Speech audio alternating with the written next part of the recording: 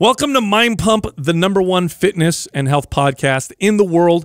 This is a Q&A episode where we answer questions asked by our audience. But the way we open the episode is we cover current events. We talk about our lives. Sometimes we mention our sponsors. Here's what went down in today's episode. We start out by talking about how we read to our kids.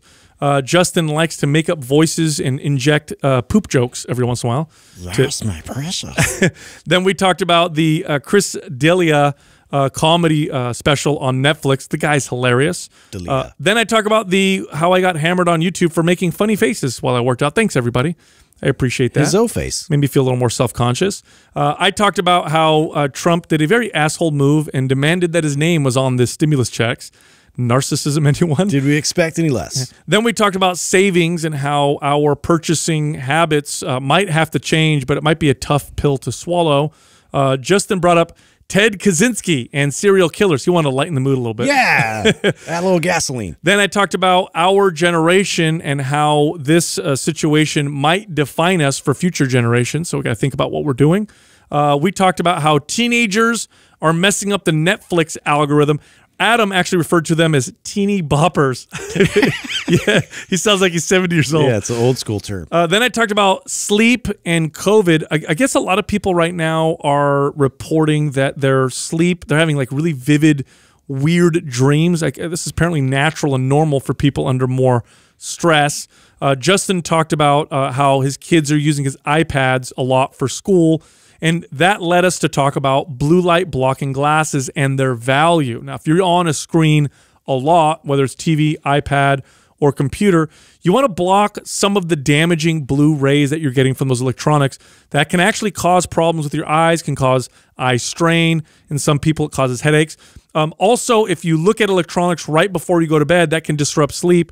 Then you put on really strong blue light blocking glasses. Now, Felix Gray is a company that we work with, and they make both. They make the daytime blue light blocking glasses for when you're working during the day, and they make the ones that are stronger that you wear before bed so that your sleep is more productive and deeper, okay?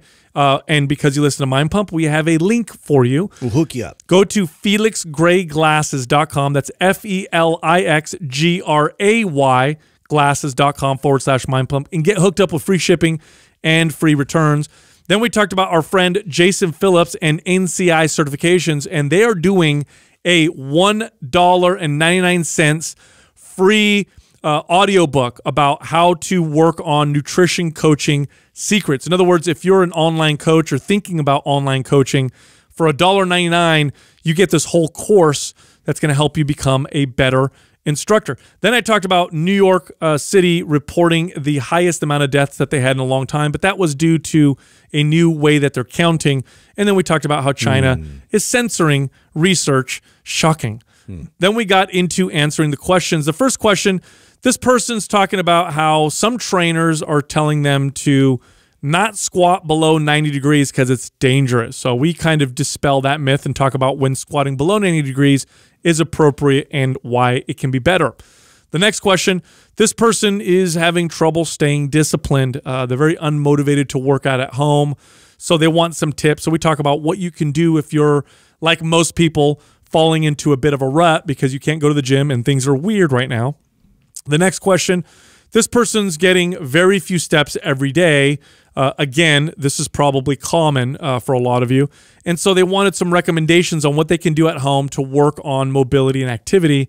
And the final question, this person is having issues with their IT band. They're tight and they're causing pain, and they can't seem to get any relief. So they want some mobility answers. So we give them to that in that part of the episode. Also, we pointed to a new site that we have, a new page called Mind Pump Webinar. If you go there, so it's mindpumpwebinar.com, go there, you can sign up and you'll get notified when Adam's class gets posted. So Adam actually did a whole mobility class that he taught himself, and it's free. All you got to do is register at mindpumpwebinar.com. Also, all month long, MAPS Prime and MAPS Prime Pro are both 50% off. Now, both of these programs require no exercise equipment.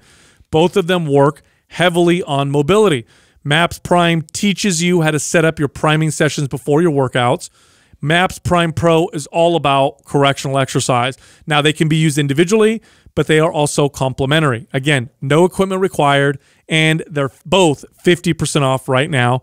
Here's how you get those programs. Go to mapsfitnessproducts.com, search for the one you want, and then use the code PRIME50 for the discount. That's PRIME50, no space, for the discount.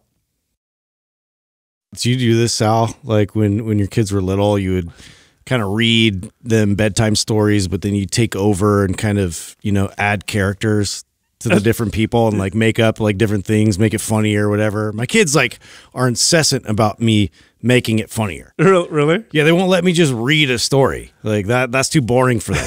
So I'm just like, I make up all these different characters and try and give them like accents and you know, obviously the fart, the poop, and you know, all that kind of stuff. Jokes like home runs. Those are the jokes that keep coming. That keep giving. Yeah. You know, the fart jokes. Now, do you have to? And I'm wondering this as a dad right now because I've started reading to Max, and that's this. Well, I've been reading to Max for a long time, but he's finally paying attention, right? So that was a big milestone for us, just like literally 2.5, 3 weeks ago. So he is now.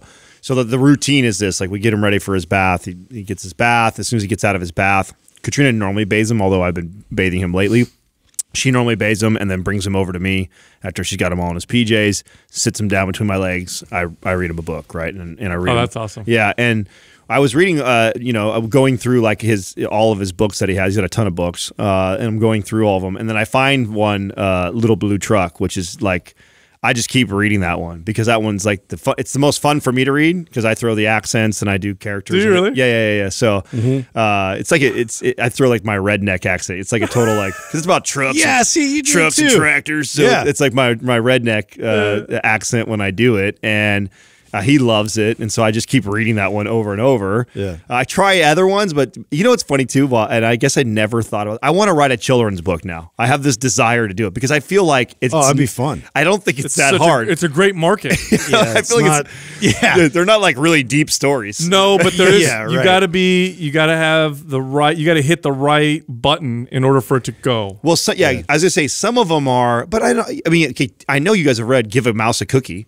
Have you read "Give a Mouse a Cookie"? No. Yeah. Okay, "Give a Mouse a Cookie" is a famous one. I remember it. Yeah, it's a big book, but it's terrible. I mean, it's like it doesn't rhyme even, and it's this. Yeah, sometimes the book's about the illustrations. Sometimes, it's like kind of like funny, whatever. There was this one about like this misbehaving koala, and so I was reading it from there was this guy who's like the dad or whatever. So I was making him this angry old man, like and like always like yelling at the koala for misbehaving, like you damn koala, like and just making it all expressive and everything. But it's just fun because you take it over and you just change the whole story and the narrative and everything by adding a character to it. Now, are you still reading to your boys, or they read on the? Oh, so you are still reading to your boys? Well, because again, this is all part of the distraction and the entertainment. They want entertainment. Yeah, they want entertainment. They want to keep it going from I was upstairs and now I can kind of drag this on, this whole going to bed thing. Like they can like, Dad, but you read this and it's so hilarious and it's great, and totally like I'm like, you. all right, let's do this. It's just one time. It's good times, man. It's good connecting I enjoy time. it. I enjoy it too, you don't anymore though. Yours are all. No, I don't read to them, but we do things like I'll get a blanket and I'll put it on the ground, and I don't do this with my son now. He's 14, but my daughter will sit on it and I'll just rip her across the floor, just and then she holds on as hard as she can. Then I your fling Santa sack thing. Like, yeah, you do that. I'll do that, and then with my son now, the workouts that we're doing together, that's kind of our bond. That's when he'll start to ask me questions like that he normally wouldn't ask when people are around. You know what I mean? Yeah. So he'll be lifting weights, and he'd be like something like, "Hey, how do you know when a girl likes you?" You know what I mean? Yeah. Do girls smell different? Oh, I watched. That's a good question. Hey, speaking of that question, did you guys watch? Did you guys watch Chris D'Elia's Netflix? That's the one we were at. Well, yeah, because I started watching was it. It was the same exact. So it is. That is the show we were at, bro. No. Yes, it is. That's He San filmed Jose. that night? That's San Jose. I didn't know that was. He had the San same Jose. shirt on. He had the exact same act, and it's the same auditorium. I wonder if it was our show or like a different taping of the same place. Unless he's wearing the same clothes every day. That was what he wore. I'm sure. I think he does for the taping. I thought I heard him say the city though, and I don't. No, he was making fun of Boulder. No, but I think. Did you watch the whole thing? Most of it. Yeah, I think at the end they actually tell the city. Really? I want to say it was like Atlanta. I remember all like the jokes, but it was a funny stand-up. He did a good job. Yeah, well, he does a part that is I like that comedians. He doesn't do it obviously as much as Chappelle. I mean, Chappelle is the master. He's the king. Yeah, he is the master at really challenging the way we think, right? The way society is decided. Well, you just don't know what direction he's going. You right. think he's going somewhere. That's why he's so great. Like, you don't know if he's supporting your thought or he's fucking shitting on it. And then right? before you realize it, he just made fun of everybody. Yeah, and he takes everybody for right, which is epic, right? And so Chris did that in the stand-up he did out with the whole, how do you know somebody wants to see your dick? Oh, I love that one. Yeah, that whole like skit that he did was because he's like, let's be honest, like, how do you know for sure? For sure. Yeah, for sure. You know what I'm saying? Like, what for sure, but without someone actually saying, like, hey, I want to see your dick. And he's like, which only happens once or never in your life. yeah, he goes one time or never in your life. And it's usually a bum that says that to you.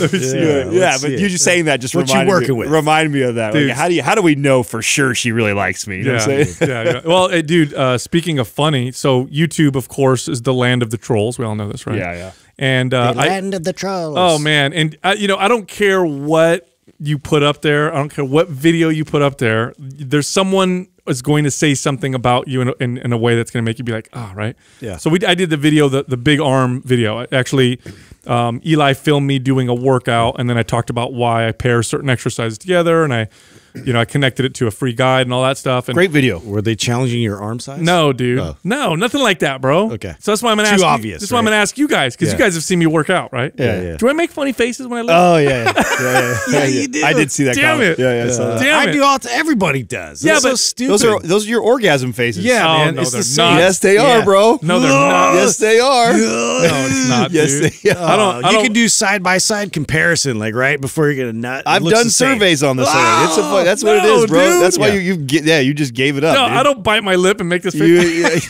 We're gonna call Jessica on this one. That's terrible. Wow. Yeah, what's the face you have? I don't People- want to see it. Though. They were like, "Oh, I love Sal's lifting face. Oh, he's got the greatest lifting faces ever." I'm like, "Damn it!" Yeah. Now I got to worry about how my face looks. Your O face. That's what it looks like. Hey, you want to hear some asshole shit right here? Well, This is I'm only laughing because if you don't laugh, then what are you gonna do, right? This is like some serious. This is why a lot of people don't like Donald Trump. Right here, it's a great example of why I don't like him. You know those checks that are going out to people, the stimulus checks? Yeah. I saw this. He made them put his name on the subject. What a fuck! That's the most narcissistic thing I've ever heard in my life. Yeah. Oh, I don't But know. it's consistent. I disagree. I think the most narcissistic thing is what he did yesterday or the day before, playing a highlight reel of himself at a fucking live. I press- saw that. That was so funny. Oh my god! That's I was so dying bad. laughing. It's like that was when I was at my friend's house and we were reminiscing about high schools and like which one was better, like mine or and like whatever. It's stupid. I'm gonna bring out my highlight tape, bro. Oh no! Breaks out, makes me watch it. I'm like, what am I doing right now? I'm watching your high school highlight film. Like that was what he did to the news. Now, what he did- whenever you bring this stuff up, Doug cringes because you can't help but divide the audience in half, and the half that doesn't like him assumes because we're laughing about it that we're supportive of it. And the truth is, You got to laugh. well, that's what are you it. gonna do? I think that people get they get their panties in such a bunch that we can't have conversations about stuff like this without laughing about the situation. Well, here's the truth. Okay, the truth is, I know this about us. We either support or are against actions. Okay, not the person. I know a lot of people are like, no Yes. matter what, I love this person. They That's can a do massive anything. distinction. No, so there's things that he's done that I'm like, good job. There's things that he's done that I think you're an asshole. Him making the Treasury put his name on the subject title is an ass move. That's like imagine this. Imagine you're not a Trump supporter. You need the money. Now you're taking a check. You're reminded that he's the president. Like, what are you doing, dude? That's the most narcissistic thing I've ever heard in my life. Now I read a report, which is why I want to clarify this or have you clarify this, is that because I know there's somebody listening right now that's not funny because he did that, because there's articles that support this, and Doug can pull this up, about him writing on the check. I saw it actually in Complex. Complex. Thank you. Yeah. Complex. Complex. Yeah. Complex wrote up a whole article like that that because he put his name on it, it's going to stall the stimulus That's not checks. true. It's not. No. The Treasury said everything exactly on time. It didn't stall anything at all. Well, it's just a follow up because didn't he tweet like about like he didn't want to offend anybody who said not my president, so he's not going to give him a check. Yeah. No, he's no. That was a joke. That was a joke. That was a joke. See, yeah, again, this is like you don't know if it's true. You know, like you see his little face and like it was tweeted from him, but it's like it sounds like something he really would tweet. Yeah. Well, the thing he did about the video that he played, where he did his highlight reel, that. Is that an asshole thing? That's a politics thing. It was just really it was a power move. Very smart politics because he has all these live cameras on him. Yeah. And so now if they turn off, they look like they're hiding something. And now he's playing a video about how awesome he is and about how shitty the media has treated him, which is this narrative that he's using. He was giving himself some positive press in the midst of everybody else like hammering him. Yeah, so it was just politics, and politicians do shit like that all the time. But the check thing is just why? Why are you putting your name on the? It's almost like he wants people to feel like comical, dude. Yeah, it's his money, which is so. Anyway, it's really funny. Which also led me to think about this: is that this is going to be a very difficult thing to communicate to the country, because once things open back up and we all go back to work and follow precautions, but we have to go at some point, and the experts will decide when. At some point, we're going to go out into the world and have to work, and it's probably going to be before everybody's vaccinated. I don't see how anything can survive that long, right? We have to go out and go and work, so that means we're going to be exposed to the virus and all that stuff. Yeah. And so at some point, we're going to be out there, we're going to be working, we're going to be producing, and what are they going to communicate? Are they going to communicate to people, hey, look, here's the deal. The reason why so many of you were in such a bad position without working for 4 weeks is because you didn't have any savings and you had a lot of debt. What we think you should do now is when you go out, go work, be productive, save your money, don't spend too much. But you know what that'll do? They'll never communicate that. Yeah, because that'll then slow down. Yeah, no, they'll never communicate that because that doesn't stimulate the economy. It doesn't make it look like we're buying more things and we have to produce more things. So there's no way. But that's the right message. It is the right. That's the right long-term message. Well, I mean, that was what Peter Schiff was trying to explain. Yeah, right. And I think that, and I think you did a good job on I think it was the last intro that we did of explaining and relating also to fitness and what we do. That he may not be the best communicator, right? Like he said a lot of truths that fucking sting, and it came off the same way probably. So the people that didn't like it and were turned off by it are probably the same people that would get turned off if I was sitting in front of them. I said, hey, listen, you're fat. We need to lose that. So that's a bad way to tell a client. Yeah, it's like abrasive. Yeah, it is. You're just not going to help them. Doesn't matter if it's true or not. I'm saying even if it's true, it's there's a better delivery. There's a better way to do it. It's just not going to be well received by a lot of people. Now, there's some people that are very self-aware and they're like, yeah, I needed to hear that. I know, and I'm going to work on that, right? So there's definitely a percentage of people that listened to his episode and went, fuck, man, that was a reality check. That is right. We should have enough in our savings to handle 2 or 3 months of not being able to emergency. Work. Right. So, shame on me or whatever. There's some self-aware people that'll take it that way. But then there's a lot of people that will be turned off by it because it stings. But the truth is, it is the truth. Well, that's what I mean. There's a better way than to present it. Imagine this. Imagine you are the president or a spokesperson for, and you're trying to tell people what to do. And the real true long-term answer is like, hey, everybody, go back to work hard, be brave, take precautions, and save your money. Save your money because we're so far, so many people carry so much debt that if something like this happens again, if there's another spike in infections and your town, your city, your state needs to quarantine people, you need to be able to survive without working for a month or two. But know that if you tell people that and they start doing that, people are going to buy less products. We're going to see drops in sales and production, and you're going to start to see this market correction. What a weird, difficult position to be in, you know, because it'll hurt you if everybody does save. It'll hurt you politically. It'll look bad. So I have an interesting theory. This has nothing to do with like COVID and all this kind of stuff like going on right now. This is like about serial killers. Okay, stay with me. Okay, all right. So.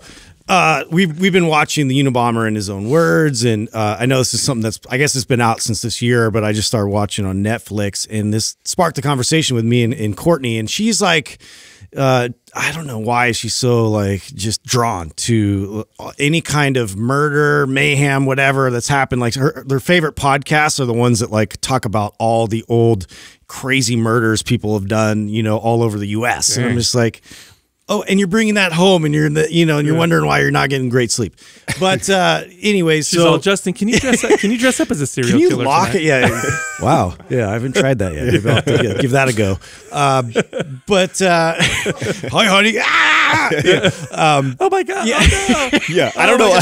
I don't know how happy I would be if she was okay with that and she was turned on. Right? I'd be a little weirded out if she was like, yes. Yeah. How do I explain this to the authorities? Yeah. So, anyways, back to my point. Basically, we were thinking about what okay. So in the 70s, there was a lot of serial killers that kind of sprung out of nowhere. Yeah. Right. Yep. And if you take it back, like in the 40s, 50s, like Courtney was actually telling me that back then, infants, they didn't think that infants felt pain, and so they would like perform surgeries and everything without anesthesia, and they would just give him mild like muscle relaxants and things like that. And then this was carried on in the medical profession till like the 80s. So like they would perform operations and things on these like little infants. So why I bring that up is because in the documentary with the Unabomber, he was the brother, I think, was talking about his conversation with his mom, where his mom was saying, I think he's this way because when he was real little and he was like an infant, got really sick. And so they sent him off to, the hospital, but they would not let the parents come visit, and nobody visit, and just left him there. Oh, and so for like a couple weeks. And then when they came back and they picked him up and they got reintroduced, he would not look at them in the eye. He was always looking off into the corner, did not want to get touched. Oh, that's fascinating. Yeah. And so like all this kind of behavioral change happened immediately. Used to be like a really happy, lighthearted kid, like a, infant, was like very smiley and laughing and stuff. So anyways, so our little like personal theory was that like, because they handled this with all these like infants and all that, like, who knows, like later on what kind of human being that created. That's interesting. It's an interesting theory. The Soviets did some pretty crazy experiments that you would never want to replicate because they were just terrible. But they did some where they would take, orphans or babies. Yeah, didn't they do the triplet thing where they separate them and they put one of them through like a shitty household? They put one of them through. They did that here. That was an American. That was an American study. Oh, really? I can't. Yeah, you believe remember this that? No, I thought that was a Soviet. No, that was here. That was here. When they took the 70s. They took it was twins or triplets. Triplets. Yeah, they were triplet. They were triplet orphans. Yeah. And it was they put one of them in a wealthy household, one of them in a middle class household, and one of them in a poor household. That was here. And they didn't even let them know. The triplets never knew that they were triplets, and they ended up finding out later on in their late teens that they had brothers that looked exact. Oh, that's on Netflix. That's a show on Netflix. Yeah, I have seen that. And the three of them, remember they were separated from their parents, their orphan. Yeah, I've seen that. Three identical strangers. It's a really good movie. Super good. They were separated from their real parents as infants, and studies show that does create some issues. So all three of them had a tendency towards depression. But the one whose dad was, super overbearing, not very loving, committed suicide. So out of the three, one of them committed suicide. So they could clearly see the influence of. Wow. But the Soviets did studies where they would take babies, and half of the babies they would tell nurses, feed them, change their diapers, but don't hold them, don't cuddle with them, don't play with them. And then the other half they said, do your normal stuff. What a terrible study. And they found that the half that weren't played with, cuddled, whatever, they failed to thrive. They grew up with all kinds of issues and disorders. Really terrible stuff. So that stuff, and what happens is it influences the way your brain and your nervous system develop at that early age. So, well, of course, you know that between the ages of 5 and 7, the greatest pathways are being cemented at that time. So think about that. At 5 and 7, you just think, because the kid is they're barely having a semi-conversation at that point. So a lot of parents don't even think about that. That's why I'm so careful about my words and the things that I say around. Even my son now, I try to put that practice in place, because when he starts hitting that 3, 4, 5 age, I mean, he is just a sponge, and they don't know how to interpret or what's right, what's wrong. I mean, it cements that as a pathway, and then they react as they get older. I mean, you learn fundamental, you learn these like hardwired behaviors. For sure. If you learn to ignore or cut something out because it's too scary or too frightening, then that can become a behavior that you end up having as an I adult. remember going through therapy and taking having a really hard time. I've talked about this I think once or twice on the show before, and I know you guys know this. Like I admit that I'm the worst person to give a gift to. Like you don't accept gifts very well.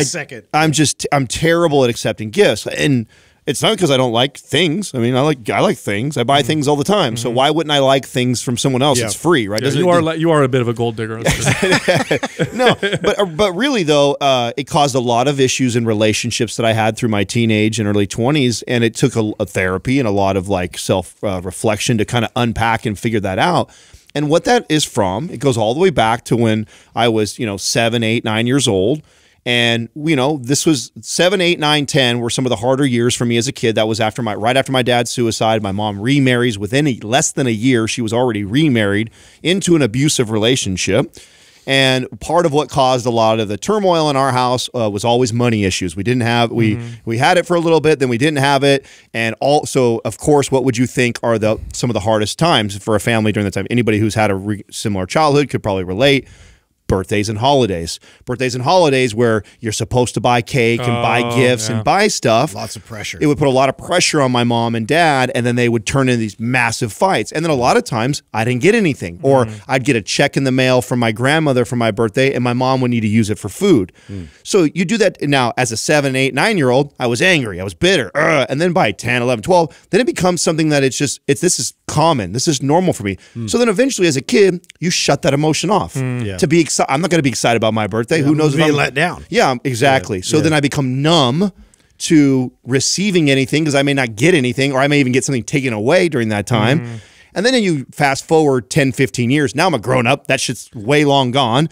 I have a beautiful girlfriend at the time, and she wants to shower me with a really nice gift, and I go, "Oh, cool, thanks." I have, and it doesn't matter how much. They would probably get upset. Totally. Because I can't even. And you know me, right? I'm me. I'm 100% me. Right. I can't fake things. It doesn't go with my integrity and who I am. And so I would know that it was coming. After a while in my 20s, I would be talking with, and knowing my birthday's coming, I'm going to get a gift, and I'd be thinking about it. Like, I got to fucking, oh my God, this was. You're like practicing in front of the mirror. Oh, bro, this is real talk, and I haven't shared this much with people, but I absolutely would have these, when I'm self-aware enough to know there was a problem, and I had enough people tell me I'm terrible at it, it caused issues, that I'd have I'd coach myself up. Okay, you're gonna get a gift tomorrow, Adam, and you're gonna like it. You just gotta hug them right away so they don't see you. And then it happens, and it's like the most awkward feeling. It comes out fake, man. Yeah, because you're faking it. Yeah, it's fake because I have already trained myself for so many years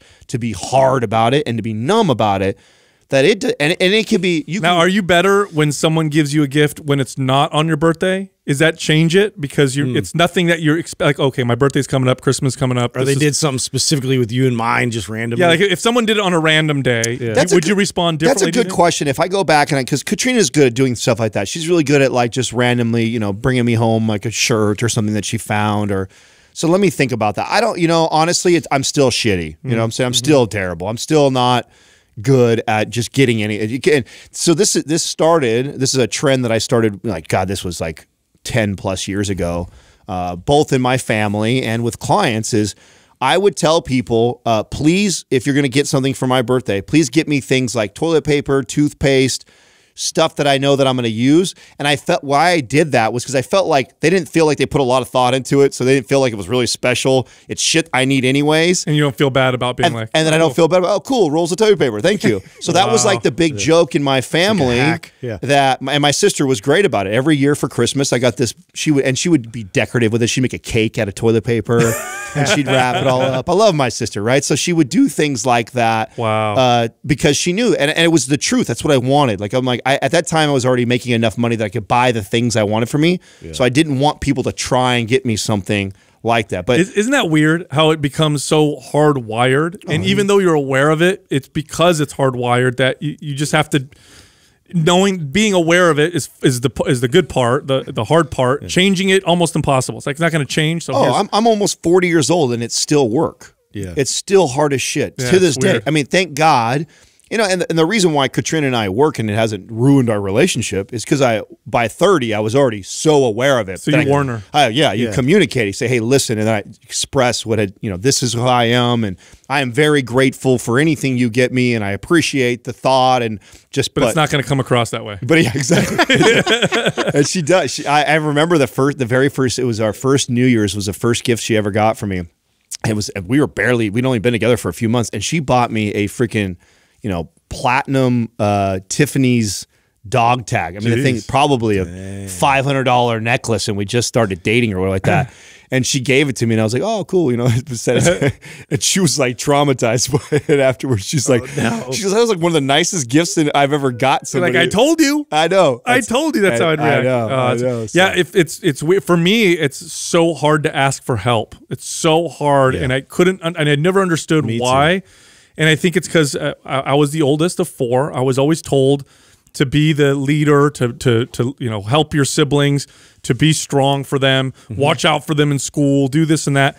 And so I never learned how to be vulnerable. I never learned how to ask for help. And it's till this day, it is so hard. Like if I'm sad or depressed or whatever, I'm good at with my words because that's what I've learned. Like you, Adam, I've learned I'm self-aware enough to know that I should verbalize it, but you can't tell otherwise. So Jessica will be like, well, I know you're telling me that you're feeling a particular way, but I can't feel it. It doesn't make any sense. She's like, I hear your words. I'm like, listen, trust my words. I'm just now getting good at that. Yeah. I used to just bury that shit. Terrible about that. And it was really as a competitive thing for me. Oh, yeah. Because of my brother, it's like he was always like so smart and like, got good grades and like did everything like by the book and all this. And I was always like trying to, carve my own way. And like, I just didn't agree with anything he was doing. And so I would try and do like the opposite, and so it was just like one of those things. I don't want help. I just want to do my own thing. Oh, it's to bring this back around to like COVID and what's going on right now. I think this is happening a lot right now because a lot of people are having to be inside of themselves. You know what I'm saying? Because you're forced. Yeah, you're forced to. And we're seeing two sides of this. Yeah. We're seeing the unfortunate side, rise of depression, rise of suicide, spousal abuse, child abuse, alcohol consumption. So that, to me, those are the people that can't handle seeing themselves or dealing with themselves. They need to numb reality. Right. So then they either numb it or they express it in a bad way. And then you have the other half that's happening right now. So that's the good that's happening right now. And it's going to be very interesting as a whole, society, how we come out of this situation, because I am still getting good stories and conversations with people that are connected to me that are talking about what we're talking about right now, that, this has caused a lot of self-reflection on the way you communicate to your kids, the way you communicate to your partner. What you took for granted. That's the biggest one. What you took for granted, the way you handle your finances, the way you've projected things just for other people, because now none of those people matter because you're not even seeing them or talking to them anymore. It's all about you and the things that you choose to do. Well, dude, look at generations are often defined by how they handled the toughest things that happened during those generations. Like, you go back, what they often refer to as the greatest generation. This was the generation that fought in World War II and then came back, and then we had an explosion of families. People came back from war, the boomers, and they saw death. They faced it. It was like, oh my gosh, this is terrible. We dropped nukes on another country. Then the war is over, and you have a bunch of people having lots of kids, being very productive, valuing family. And that's why it's often referred. It's not perfect, by the way. Every generation's got their shit, but and so we're going to be defined, unless something worse happens, which I hope not, right? We're going to be defined by how we emerge out of this. And you know what? You're right. You don't grow when you feel comfortable. You never grow when you feel comfortable. You only grow when you're uncomfortable and things are hard. And so this is our opportunity to show how we come out of it and how we grow. Justin, you brought up Netflix, and I have to say this because I've been meaning to. I got a bone to pick with Netflix now.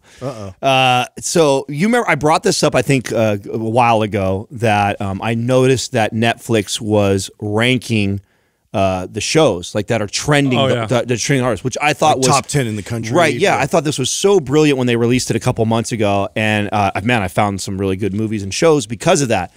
Completely fucked now. Why?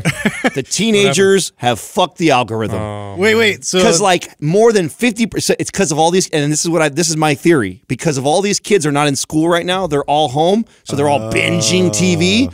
So the adults probably, if you're like our age, you get to watch a show or maybe two if you're lucky, unless it's a really weird binge night or something for you. But on average, you probably only get enough time to probably watch one or two shows. But if you're a teenager and you're home with no school right now, you're watching fucking 14 shows in a row, which is screwing the algorithm up. No, I think you're right, dude. Because that one documentary you just told me about the other day. I had no idea it was even in there. Yeah, and I guarantee there's a lot of gems in there that I don't even get presented because these algorithms are like so far from what I'm actually Sausage to watch. Party, #1 movie in the country. Like, huh? No, the way I'm like, so I've been sucked in like for 2 or 3 different of these ranked top 5 right now trending, and it's such a stupid teeny-bopper fucking show. You sound like such an old man. Oh my god! Like there's the one right now that it kept popping up in my feed, and it's the football one, All American, and actually the preview of it looks really good, and it's not horrible. But they're vampires. But it's so it's high school drama. It got me to watch it because I was like, oh, a football player and he's All-American. It's based on a true story. Okay, this is cool, but the whole show is around high school drama. Oh my gosh. Yeah. You know what's happening right now, because you just made me think of something. So I've been reading articles. So this has been happening to me. So let me know if you guys have noticed anything. Have you guys noticed that you've been having more vivid dreams that you remember, or have you noticed any disruptions to your sleep? I've been actually getting a little bit better sleep. Yeah. So deeper sleep. Yeah. Okay. I don't know. Yeah. So. Oh, okay. Well, I haven't had sleep for almost 9 months. Well, yeah, you're talking to the wrong crowd in here. Sorry about that. Well, anyway, apparently more and more people are reporting challenges with sleep and reporting more vivid type dreams, and they're relating it to stress. They're relating it to the fact that things are changing. But they're also, this is my theory, I think more people, because they're off schedule, are doing like what you're saying, Adam, or they're watching more movies, more Netflix, and they're watching it all the way up until they go to sleep. I was actually wondering about the statistics for that in terms of screen time and in terms of like everybody watching iPads to the TV, kind of going from phone to like each one of those electronic devices. Because I started to see a trend in my own household of when I would get home and like the kids are on the iPads, but they're justifying it because they have to do schoolwork. Yeah. And then from then, now they want to do the game after they're done. And I'm like, no, like let's get rid of these. And I only got those because now we're in a situation where they're doing virtual classes, so it makes sense. But then I'm like, oh my God, they need to be wearing their glasses, and this is something that I was good about it when they're watching TV, but I didn't even like think to also have them wear their glasses, these Felix Gray glasses when they're on the iPads too, because it was just like, oh, it's probably so worse. much, yeah, the so iPad's much worse. Well, my kids' time they're on there. My kids' school actually recommended to all the students to wear blue light. No blocking. way. Yeah, they did. Yes. No way. Yeah, Smart school. It's probably going to be something that I believe this. I believe that and I think we're already seeing it because I know that Felix Gray is partnered with like Apple and Google and some of these big companies. I think that as more and more research continues to come out about the strain that it puts on your eyes, that it'll be just like safety glasses. You see the way you see when people are doing construction. Yeah, in construction. Like, I mean, how often does someone get their eye shot out with a nail gun or something? Very rarely, but enough for them to mandatory make that a thing you have to do. Behaviorally, I can 100% verify that their behavior is different when they're either wearing them and then like transitioning off of them, or they're not wearing them and then they're trying. It's like they turn into these like chimps. They're just if I rip them off. I ran a little self experiment, not even unknowingly. I have not worn blue light blocking glasses at night now for probably maybe 4 weeks since all this went down. And to be quite honest, it's because I just forgot. I think everything that's going on right now, I didn't think grab my blue light blocking glasses when I'm watching, late night TV or whatever right before bed. 2 nights ago, totally remembered. I'm like, why am I not wearing these? So I started wearing them. Huge difference. Yep. Huge difference in my sleep. And the only reason why I can tell the massive difference is because I went from wearing them to not wearing them to wearing them again. So I think you forget when you're on them consistently that they make that big of an impact. You know, Justin, speaking of education, did you guys see what Jason Phillips is doing this month? No, what? So he's got his, and I talked to him when he was building this out. Like, so, and he didn't, like a month or two ago, he was telling me like, oh, he's building out this whole like course on how to basically build a coaching business, which we get questions a lot. We have a lot of trainers, and especially right now because of the time everyone's now home. And if you were a trainer working in a gym, this is obviously a tough time for you. And so we've had a lot of like, you know, virtual coaching questions. And so he was going to put together, I thought originally it was going to be this really expensive like course or webinar, but he's doing it for $1.99. For our Mind Pump listeners. Look at that. What is he teaching? So it's a whole course on him how to build. It's called Coaching Secrets, you know, for how to scale your business as a trainer with virtual coaching. That's smart. So the business end of his nutritional coaching. He basically lays out how he scaled from in a 3-month time from 0 to 6 figures, and then from 6 figures to 7 figures, the pathway of smart. Well, yeah, it is smart. I mean, especially if you're like even a trainer that's just focused on fitness, to be able to, you know, enhance your offerings and have that as another addition, you know, for revenue. Like I think especially now, like any kind of virtual option is going to be it's smart because, you know, what he's doing is he's giving people the opportunity to see how good his stuff is for almost nothing. That's what that was the point I was trying to make. That what I've loved about working with Jason so far is that it's smart business. Yeah, everything, it's good service. It's almost everything he's done has been almost free for Mind Pump people. So he's done a ton of great free coaching that's extremely valuable that most people are selling online as ebooks. He's done for free,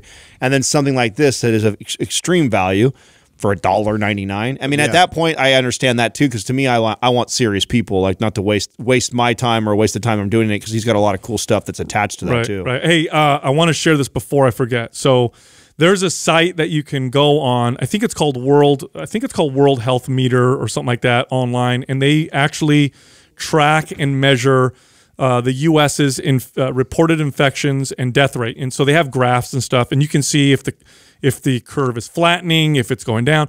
And it has actually now for a little while now looked like it's starting to flatten and curve down, right? But today we got the highest reported number of deaths that we've had ever. So everybody's freaking out. And the news articles literally say highest number, record number. In all of the U.S. or in a specific area? So far in the U.S., right? And the headlines all say highest, record number of deaths in a single day. Here's what they don't fucking tell you. It's because New York went back through past days and has added presumed COVID deaths that never tested positive. So shut up. True story. That's dirty. So and it's not that it's dirty, it's the media's dirty. It's that's what they have to do. So if they go back and they say, you know what, these people probably died of COVID even though they never tested positive. Speculative, yeah. And this is over the past like few days, then they take all those numbers, add it to today. So the reason why we're seeing a record number of deaths is not because a bunch of new people died. It's because a bunch of people that died before that didn't get counted are getting counted all on one day. Oh my God. And it just is the kind of stuff that really infuriates me, because I'm going through all these articles and I'm looking at it, and that's what they're saying. They're saying, you want to give people hope right now, like to do, I don't know. Just be honest, I'm reading all these articles and they're saying again, record number of deaths in the U.S., deaths spike up after, days of flattening and this and that.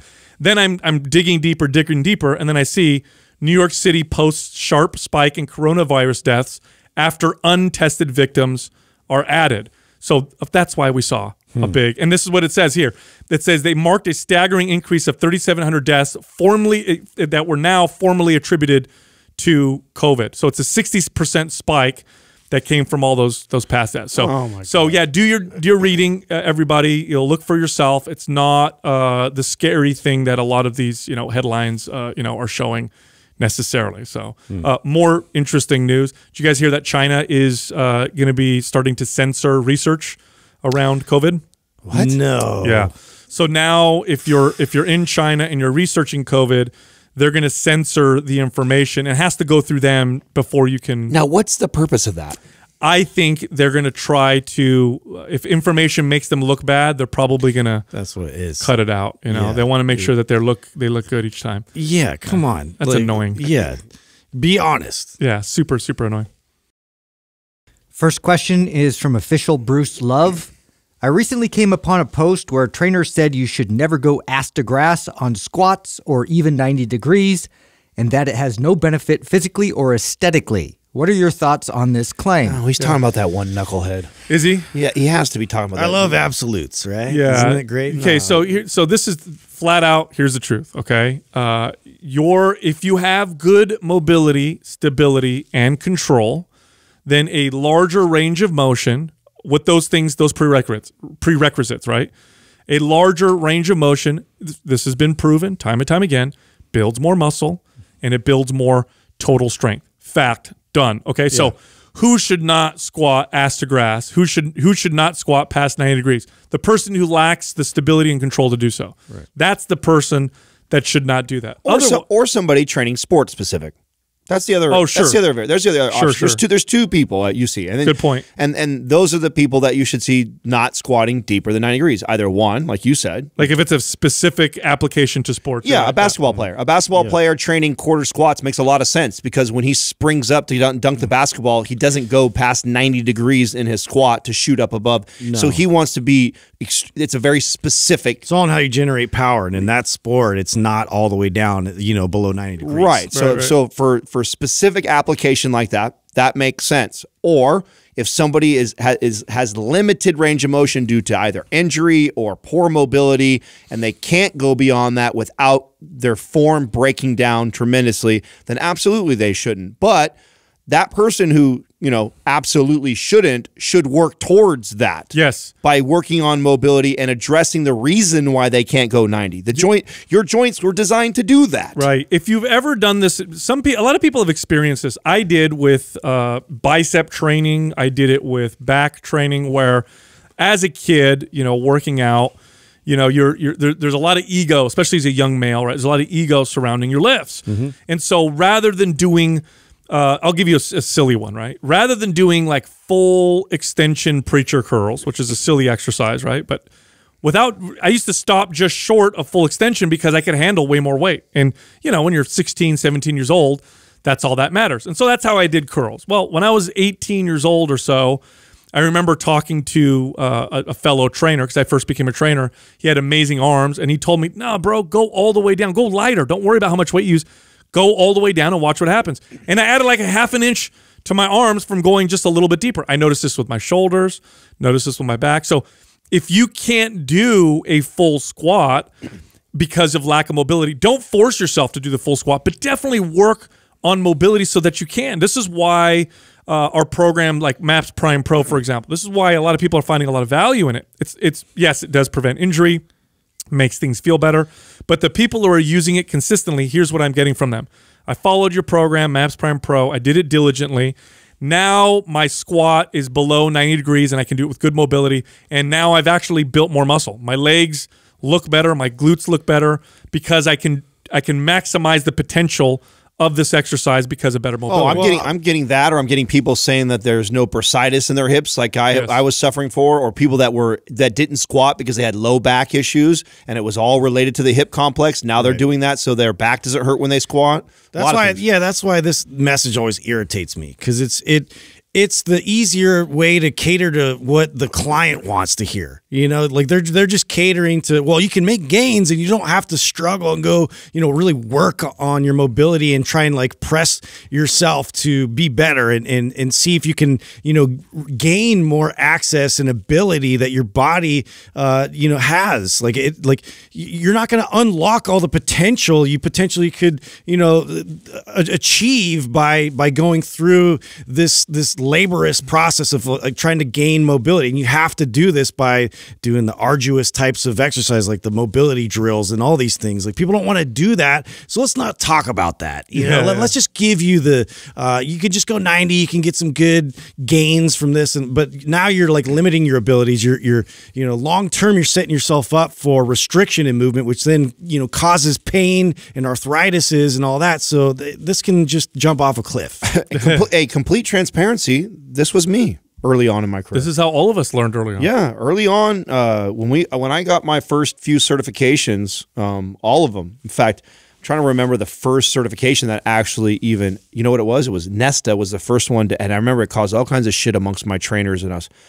Nesta was the first certification that I took that actually advocated for ass-to-grass squatting and working towards that. All the certifications before that I had, NCSF, NASM, IFPA.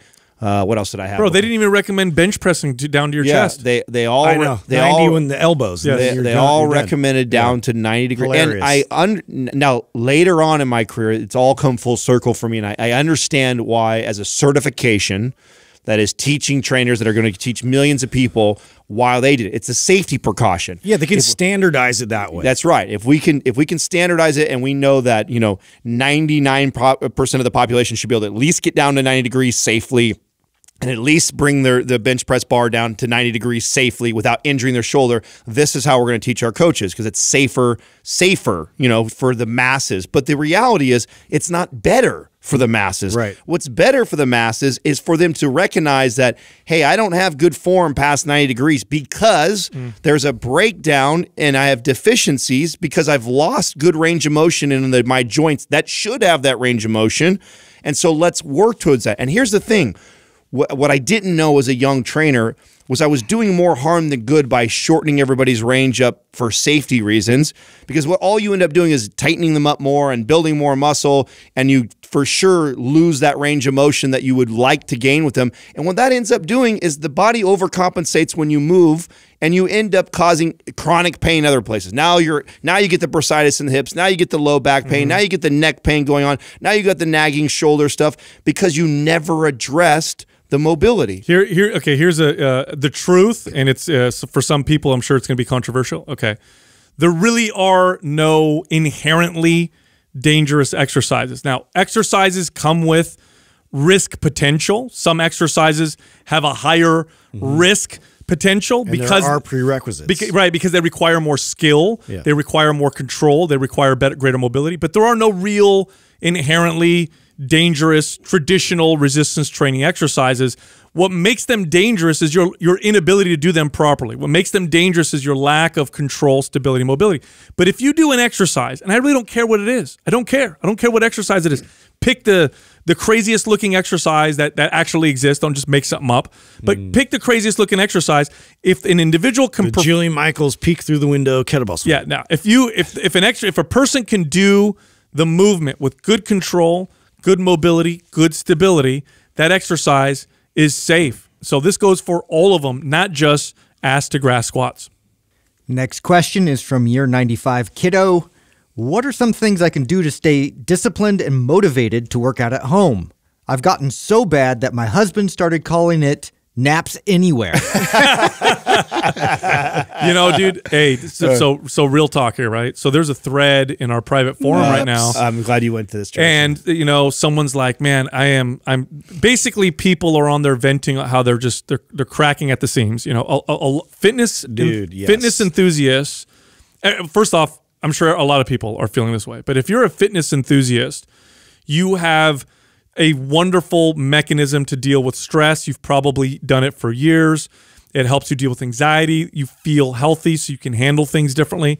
And for a lot of people, it's been taken away because they can't go to the gym. Right. So now they have to do it at home. Totally different environment, very different challenge. Maybe not as motivating for the person. Maybe they just feel like, oh, this is a bad substitute. So I totally can relate to how difficult it is right now. Now, on the podcast, we've talked many times about the difference between motivation and discipline. Motivation comes and goes. Circumstances definitely affect it. Sometimes they're internal circumstances. Sometimes they're external circumstances. And when we're motivated, nobody needs to convince us to exercise. Nobody convinces us to eat right. It's easy because we feel it. But sometimes, and all of us go through this, motivation goes away. And this is where discipline comes to play. And discipline is hard. Motivation is easy. And so my advice to people in this situation is, number one, accept that it sucks. Accept it. Okay, what's the next step now? I'll tell you what I've been doing. I have an alarm on my phone that goes off every single day, 7:40 family mobility time. Now, why do I set that alarm? Because at 7:40 at night, I'm many times unmotivated to gather the kids, move the couch and everything, get on the carpet. We're all going to do mobility together. I just don't want to do it. Maybe I'm in the middle of watching TV. I finished writing a blog for the company. I'm whatever. I don't want to do it. But the alarm goes off, and what that alarm does is it reminds me to stay disciplined. So now I have to ignore the call. So it's one extra thing that reminds me, like, okay. And you know what? Sometimes I get up and I'm like, I don't want to do this. I don't want to do this, but I do it. I keep doing it. I don't want to do that. But then I do it. And you know what ends up happening when you do this consistently? It gets easier. It gets easier. I don't necessarily feel more motivation. It just gets easier to be disciplined when I'm not motivated. So I hate to say that that's the answer because it's not an easy like hack or trick, but it is. That's really the only answer. I'm going to go a different direction with this. Did you see my response on that thread? No, I didn't. Okay, so I responded later on that thread that you're talking about, and I went a different direction. And everything that Sal said, I agree with. But this is totally not favorable for this company. In fact, we haven't really talked much about this, but if it wasn't for us creating Maps Anywhere 4 years ago, we probably would have had to furlough some of our employees. We wouldn't have been able to keep the business operating going. It would have been very challenging for us, but luckily we were blessed. We created a program that literally fit the needs of tons of people in this situation. And so it's helped keep us alive during a time when I think everybody is struggling. Now, that being said, what I'm going to say doesn't support our business whatsoever, but it is what I replied to this person on this forum. I told them that, I too have felt this right now. I love the gym. We have our own little private gym here, and I prefer to go where there's people lifting and grunting and sweating and music pumping and great physiques walking around. It helps me stay focused and push through my workouts. And the guy was complaining too, who wrote this in the forum, that's kind of been his sanctuary, and home is home, and the two of them blending together is really not making him feel like he's being able to detach from all the home stuff. So I can totally relate to this. And my response is this. I'm not following any program right now. I'm not following our Maps Anywhere. Although I did a Maps Anywhere workout the other day, I'm not following our program to a T right now. I'm playing. And that's my attitude. One day I might bike ride. One day I may row. One day I may do bench press the entire hour and just work on my mechanics. One day I'll do an hour of intense mobility work. I might swing the clubs around, try and get good like Justin. I'm not putting this pressure on myself that I can't lose muscle. I got to make gains. I need to maintain. I mean, Maps Anywhere, that's why it was designed. It was designed so you could go and train at home and see fucking results. It's an amazing program. But the reality is if it's starting to mess with your mental space like this because you're putting all the pressure around, needing to keep training a certain way to maintain or to see results, it's like, for me, this is not that time. This time for me is like, hey, I recognize that I am trapped in my house way more than I've ever been. I recognize that I'm probably not going to get to go to my sanctuary gym and stuff like that. I'm not going to worry so much about it, but I do know, I'm smart enough to understand calories in versus calories out, that I could really easily start to creep up and put a lot of body fat on if I don't stay active and make good choices. So I'm playing right now. I'm playing with no rhyme or reason, with no structure, no real...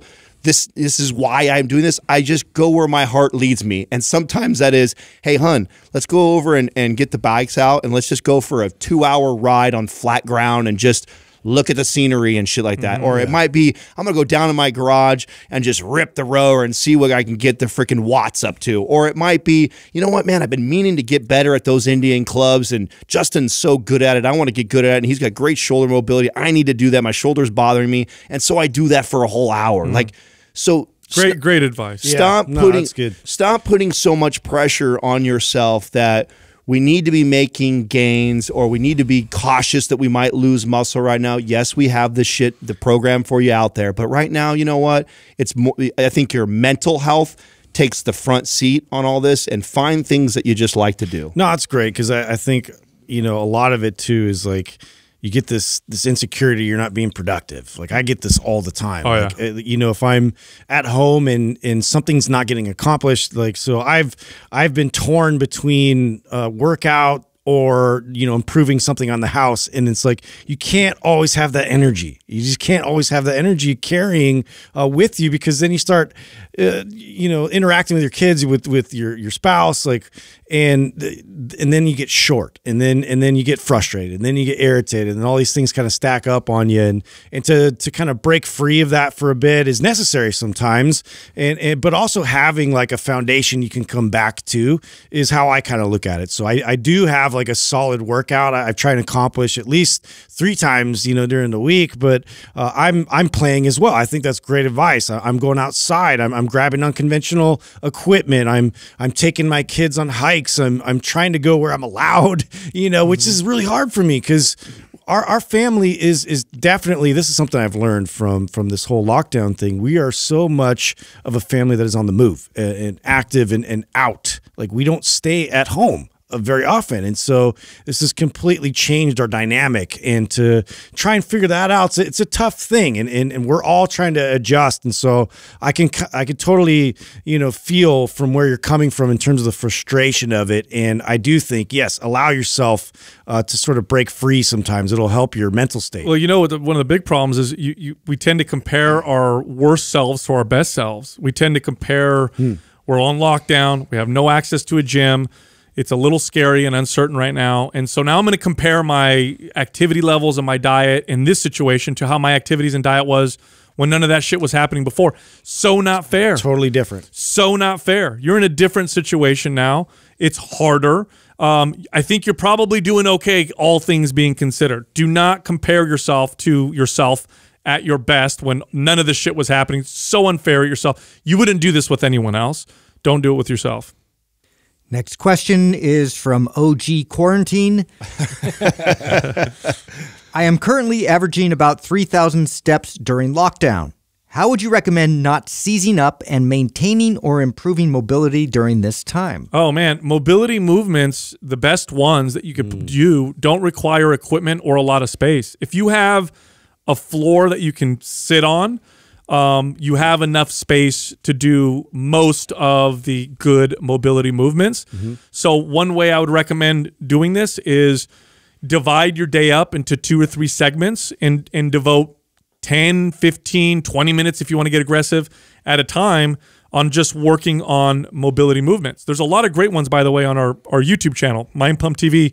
If you just type in mobility or you type in priming, you'll see an array of shoulder and hip and ankle and back mobility movements that you could just practice throughout the day. I got something better for you even. We've been working on doing this for a while, and actually this quarantine thing gave us the opportunity to do something like this because I had the time. Doug and I put together a webinar around mobility. So that's great. I take you through an entire class. It's structured on how you would build a mobility routine to help fight chronic pain. So what movements that I chose to put in this webinar were movements that I think have helped my clients the most over years with things like squat depth, with hip pain, with low back pain, with just overall mobility. And it's literally a head to toe type of thing. And I take you through the class. So that's going to be going next week. You can go to the landing page where you can register for the time. It's free. It's completely free. It's about an hour long. You want to slot that time for it, but you can go to the mindpumpwebinar.com. So if you go to mindpumpwebinar.com, you register for it. There'll be a live chat to where, Sal, Justin, or I will be on there talking to people that have questions or don't know what's going on or what like that you can watch. But make sure you register on there for one of the times that you're available. And it's a full on class that you're teaching. It's a full. You're like literally taking. Yeah, people if you through. ever wanted to see or what it actually feel and experience what a true mobility workout feels like you definitely take them through to where you're sweating. It's intense. And, and I think people underestimate the fact that you can really turn that into work. So. All right, next question is from Unorthodox Fitness Me. I frequently have issues with tight IT bands. Other than foam rolling, I can't seem to find any relief. Are there any uncommon stretches that work great for stretching them? I've seen some of the traditional stretches and have tried them, and they just don't seem to be very effective. You're not fixing the root problem. That's why. So the foam roller is temporarily alleviating pain. Even a stretch, like a static stretch, would be a temporary solution for a problem. The reason why your IT bands, the very likely reason that your IT bands bother you, is because you have issues with mobility. Likely coming from the hips, but it could also come from the ankles and the feet. And so the IT band is just under more stress than it needs to be. There's some compensations going on, and so you feel pain in that area. And the only way you're going to get rid of it permanently is if you solve the actual root cause of the mobility issue in yourself. Now, for me, the most effective movement that I've done for IT, so my IT band used to bother me up near my hip. That's where I would start to kind of feel issues. And I would feel it after like heavy squats. Like I do heavy, squats, and then the next day the IT band next to my hip would kind of bother me. In fact, I could like poke it near my hip and it would feel tender even to the touch, and then I'd foam roll and do that stuff and it'd feel better. And it just never really went away until I started practicing 90-90 positions. And for me, at least, this is just my own personal story, no joke, 2 or 3 sessions with practicing the 90-90 variations significantly took away my IT band. Just 2 or 3 sessions, because I think I started firing muscles a little bit better than when I went to go squat. I didn't notice the same amount of pain. So I've got two. I'm going to share the 2 most common things that I see as far as the root cause, what Sal's saying with clients with this, and then also again point this person towards the mindpumpwebinar.com thing that we're doing. So that the moves that I do in there, like this is for you. For sure, the most common things I see are hip and foot. And foot is the one that I think that is the tricky one that a lot of people don't realize sometimes ends up causing issue in the IT. And the reason why that is foot flattening is very common. So you pronate, so the foot caves in. When the foot caves in like that, it puts strain and stress on the peroneals. The peroneals then pull up on the insertion of the IT. And then when you also pronate, it internally rotates the femur.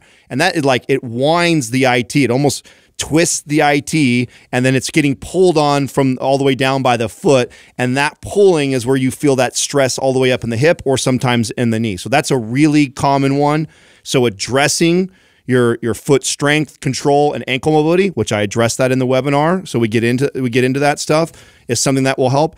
I have a really good YouTube video too, where I address the peroneals and I address IT. It's one of the better videos we've done on, I think it's called, it's a knee pain. Maybe Doug can look it up or Jackie can link it to the show notes. Remember, at mindpumppodcast.com, we have all the show notes. So anytime we talk about stuff like this, you can always go there and we'll link all the videos where we talk about this. So that's that video does all of this. And then the other one is like what Sal is saying, is hips. The hip is so dynamic. The hip and the shoulder both are like this, where it can move in all different directions and planes. And unfortunately, as we get older, we limit that. We don't do that as much anymore. We move in this kind of sagittal plane forward and backwards all the time, but we don't move laterally and transverse and roll around and play like a kid. And so your body just says, oh, you're not going to use it, I'm going to lose it. And it stops doing that. But yet then you go squat or do something heavy, and those muscles that should be supporting that hip, just they're dormant and they're not strengthened and they're not working properly. And so that ends up putting stress on the ligaments and the joints, and that's where this pain and IT tightness comes from. And so you want to look at those 2 areas, address it. But again, I cover a lot of this. Yeah, it's those movement, repetitive patterns that you need to identify to get to that root. And this is something I'm constantly working on this based off of how much I drive specifically. So where my foot position is affects the kinetic chain all the way up into my hip. And so I do feel, my IT talks to me, my performance talks to me, peroneals.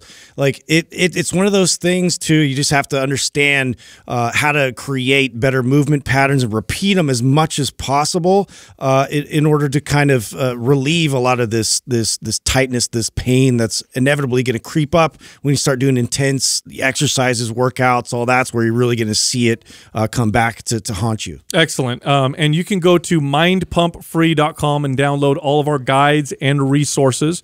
Also, you can find your 3 favorite podcast hosts on Instagram. You can find Justin at mindpumpjustin. You can find me at mindpumpsal, and Adam at mindpumpadam. Come see me on the webinar.